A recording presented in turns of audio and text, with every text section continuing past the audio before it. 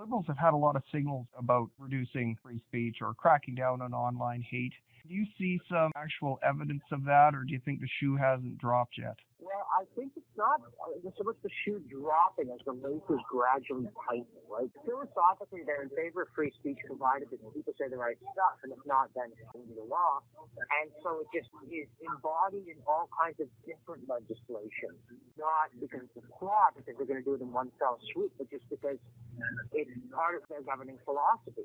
So they have the human rights tribunals, and they have the loopholes in the charter, and there's 1,000 ways in which it's possible for government to strictly say, and they're doing it in the conviction that they're virtuous.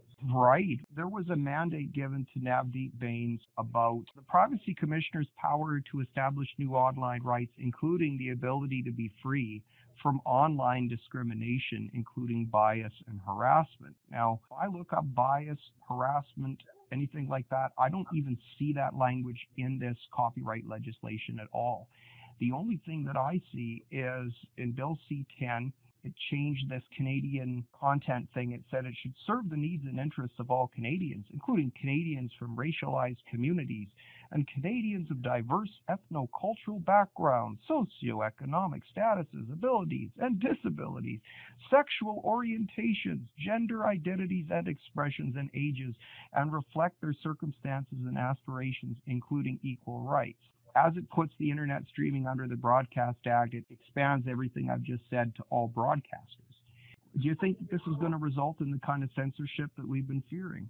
These people are pretty incompetent, so what they try to do and what they actually do is often quite different. So what does it mean? Are they going to take people off the internet if they don't do these kinds of things, if they don't silence the wrong kind of speech and broadcast the right kind?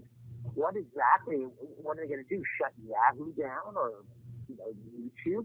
So that's part of it. I don't even think they know. They don't think that way. If these are the kind of people who worried about the details of legislation, they'd be governing very differently than they are. But insofar as they can, yes, in terms of regulatory hassles and subsidies, it's going to be the death of 1,000 cuts, not one beheading.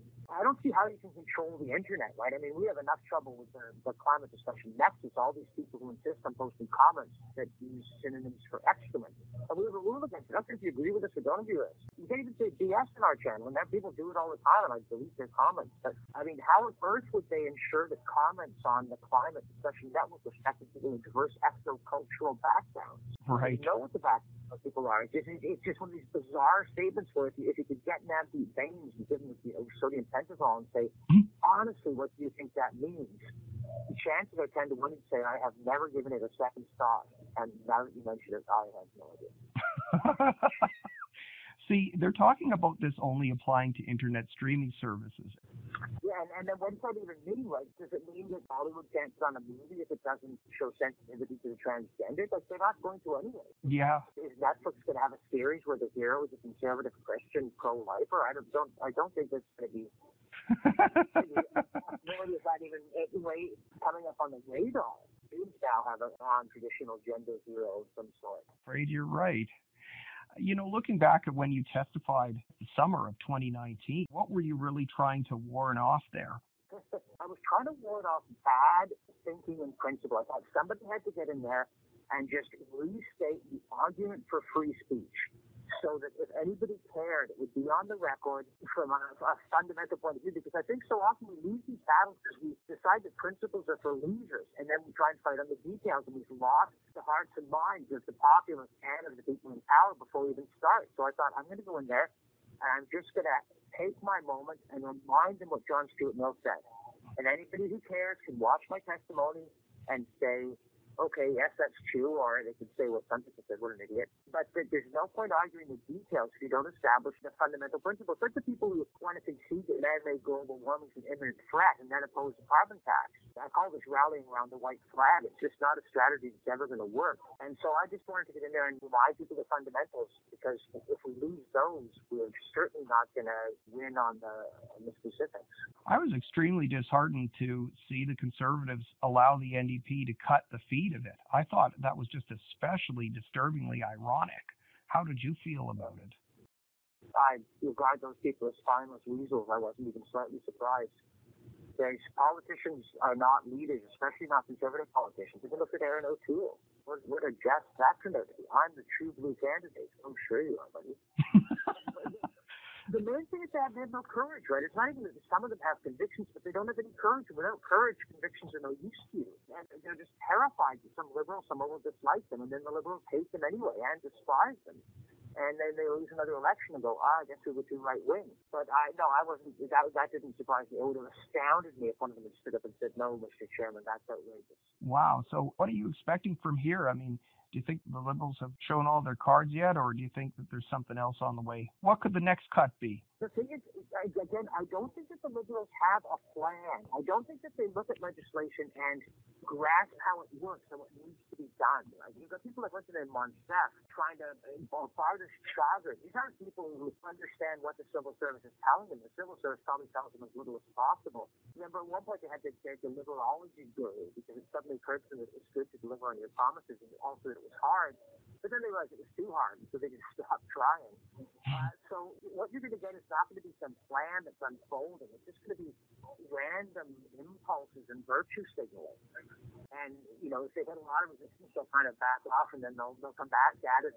Again, not because it's a plan, but just because that's how they think. Sure. They think everybody will be nicer like them, and we'll all have diverse backgrounds. Like, I don't even know what that means, right? Like, if you're a Sikh, you don't have a diverse background, you're a Sikh. But, again, I get you. They don't think. What do you think is the spectrum of speech that they are trying to curtail that is not covered under current human rights law? I don't think they know. I don't think they looked at it and said, hey, you know what, this thing was X, Y, and Z, but it doesn't cover W. I think they just want the same sort of feel-good stuff everywhere. And they said, there's enough feel-good stuff on the internet. We'll make a law about feel-good stuff. And again, if you would ask the minister how this is going to work in practice, if you would ask them who's going to enforce it, pop quiz.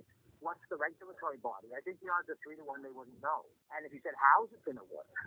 What's the procedure? Do you have to apply before you put a show on? Or are we going to cut the feed if we don't like what you're saying? Because the internet streaming services, they don't originate from Canada.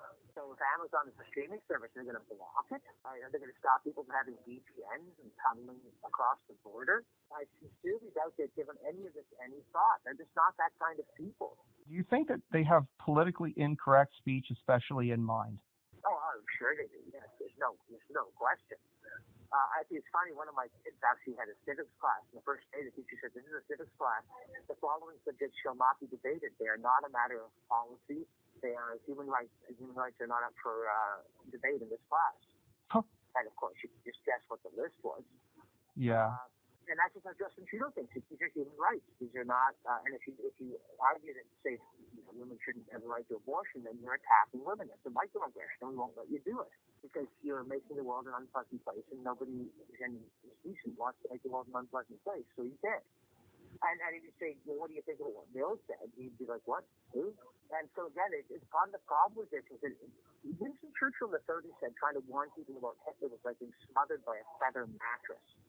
And I get a feeling it's a bit like that because it's so amorphous. It's not a thing you can get hold of and defeat. It's just this kind of nebulous feeling that we should not allow discordant sentiments to be expressed. And so we're gradually hemming them in with whatever tools we can find and to get at them. Can you reiterate then why free speech is important, including this kind of speech? There are 3 reasons I don't think it's ever been improved on. So the first one is that something we think is untrue might turn out to be true, right? We've been surprised before. Think of all the ideas that when they were first expressed were thought to be not just wrong but disgusting. I mean, you could say this to a leftist, right? Remember when people first said that homosexuals should be allowed to marry? Everybody was insane. So you have to let people say stuff because it might turn out to be true.